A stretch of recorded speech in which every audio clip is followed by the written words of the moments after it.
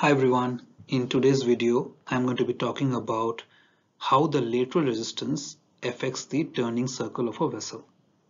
So I will explain what is lateral resistance, how it acts on the different parts of the vessel, how it affects the turning of a vessel in general, and then I'm going to take the example of a loaded tanker in deep water approaching at a certain speed, and by showing you drawings of the turning circle diagram, I will show you what are the impacts of the lateral resistance on the advance and the transfer, the drift angle and the tactical diameter of a turning circle.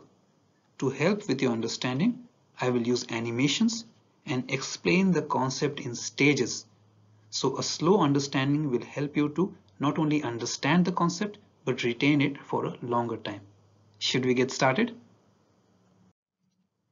So in the first slide that you will see a ship that is stopped and dead in the water. We will assume that the ship is about 30,000 tons of displacement. It is on even keel and calm conditions. There is no tide, no strong winds flowing. So this is the vessel, and the vessel's pivot point will be located normally what it is about 1/3 or 1/4 length of the vessel. So it is located from the forward part of the vessel at about 1/4 the length of the vessel. So this is a normal vessel here, right? Now from this stage here, and let's assume that this vessel is now there's a swept track. So what is a swept track? The swept track is a track that the sides of the vessels will make. It's like a virtual track that I can show you. This is the track about which the vessel will try to turn about. So this is in terms, this is with respect to the breadth of the vessel, of course. This is on the side is the swept track. So if I am trying to show a swept track, this will be in correspondence with the breadth of the vessel. This track basically is laid along the breadth of the vessel. So if I'm trying to make a turn here, let me see what is the impact of the lateral resistance on this turn. So at this stage here, we'll apply a rudder hard to starboard. And here we will assume that the vessel is of course going ahead, and I have applied the rudder hard to starboard. So an ahead movement is there and the rudder is hard to starboard. Now when I say it's going ahead, it could be anything. It could be a dead slow ahead, it could be slow ahead, it could be half ahead, or it could be full ahead. It doesn't make a difference. It's going ahead. That is the important point. So when the vessel is moving ahead, the pivot point is located from the forward part of the vessel at about 1/4 the length of the vessel, and that is the current situation. Now at this stage, I will apply a rudder hard to starboard and see what happens next. So as you can see here, as I put the rudder hard to starboard, of course the vessel will start turning towards starboard, and as the ship is driving forward, this initial forward movement is there is some resistance to it. The vessel will face some resistance because when the vessel was moving, it had a certain momentum. Now this momentum results in a certain inertia of the ship. So if you don't know what inertia is a state of any object. It is a state of an object unless it is acted upon by an external force. So if a ball is rolling on the ground, it will keep rolling at that speed unless you act upon a force. If you kick it, it will start going in the other direction. So the vessel has some inertia with the initial movement. Now as I give the hard over starboard, it is turning, but there is some initial resistance because of the inertia that the vessel had initially. Alright, now here the vessel is of course has some resistance, and because of the resistance you can see there is this resistance is developed on the bow of the vessel. You can see I have shown the resistance, the initial resistance, with those plus signs at the bow of the vessel, and this is because of course the water movement and the movement of the vessel with respect to the water around it. Now here the vessel is turning, and at the end of the ship it's a good lever, so there's a good pivot point here about which it is turning, and this sets in slightly earlier. So because of this resistance, now you can see the pivot point shifts aft. So this is kind of resistance that builds up. So when the vessel is going ahead, and from the ahead when it starts to go astern, the pivot point shifts aft, right? Because the vessel is going astern. Now this resistance that acts on the bow of the vessel is a similar effect on the vessel, because of which the vessel's pivot point moves at about it moves back so from the bow you can say it moves back to a length of about 1/8 of the length of the vessel from the bow. So initially the pivot point was at about 1/4 the length from the bow, but now it is about 1/8 the length of the bow. Now this is an important thing to know, because with the shifting of the pivot point, the lever that acts on the ship, or that works with the ship because of the turn, that helps the ship to turn, also gets impacted. So when the ship's speed builds up, as you can see, the propeller is now releasing water and the ship's build speeds up, it builds up speed. The water resistance ahead of the ship also builds up, and it balances the forward power and pushes the pivot point back further. So at a steady speed, while turning, the final position of the pivot point somehow comes out to be about half the length of the vessel from the bow.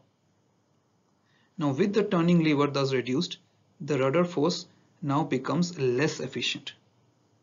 Now as a ship commences to turn, you can see the lateral resistance builds up on the side of the ship as it provides a more surface area. You can see the lateral resistance builds up here.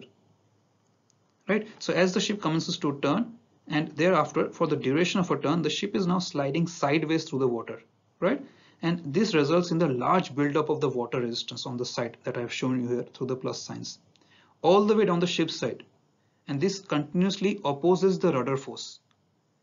Because of the surface area that it provides, now you are trying to turn to starboard and the lateral resistance is building up on the port side here, you can see. So it continues to oppose the rudder force. And this is referred to as the lateral resistance. It resists the vessel from turning. And since the pivot point is also shifted aft, it goes out to about half the length of the vessel.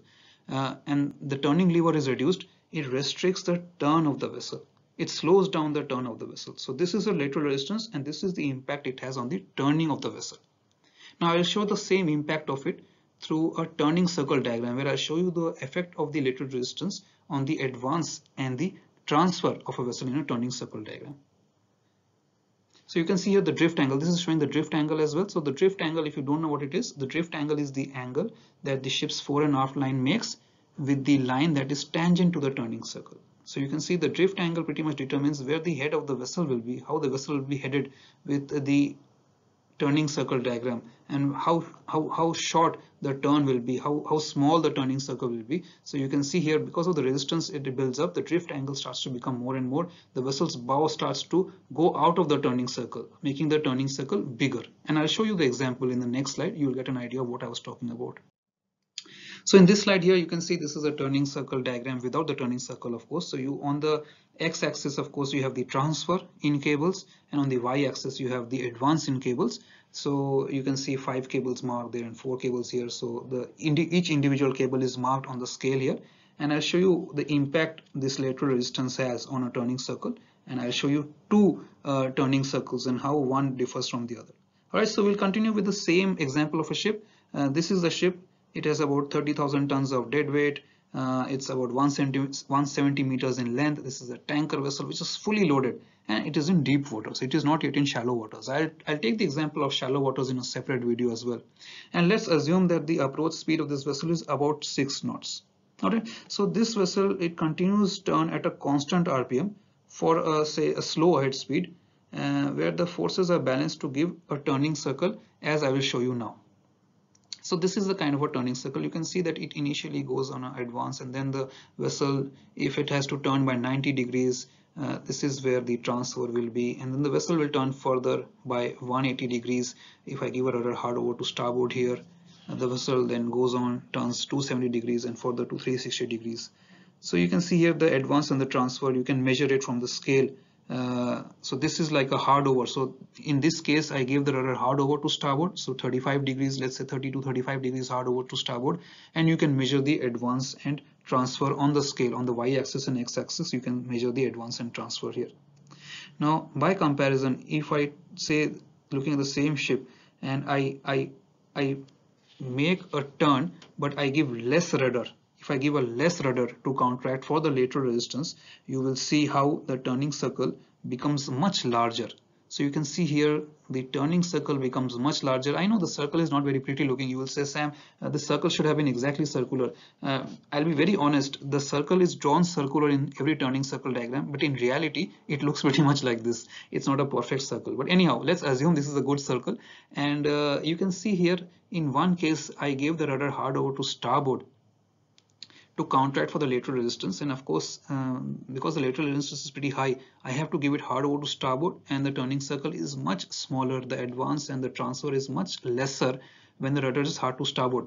But if I gave only rudder 20 degrees to starboard, which is the case of the bigger curve, it may not be enough, or it will have a sluggish response on the lateral resistance of a vessel that builds up when the vessel is trying to turn. So in this case, because the rudder was only 20 degrees to starboard, you can see the turning circle is much larger than the other turning circle, which was due to a hard over to starboard. So you can see the different stages here. These are the different stages when the vessel turned by 180 degrees, 270 degrees, and 360 degrees. You can clearly see a difference here. The turning circle is much larger here. So here you can make a comparison, and you can see the impact that the turning circle has on the or rather the lateral resistance has on the turning circle of a vessel. And if you don't give enough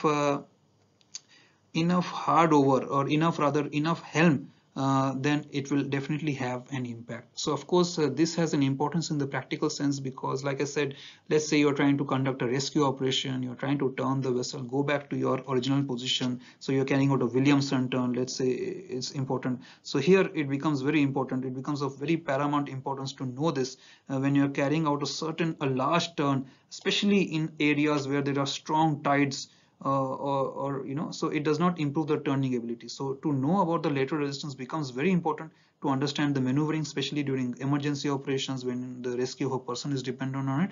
And you can see how the lateral resistance has to be counteracted by the appropriate helm, so that you can have a much smaller turning circle.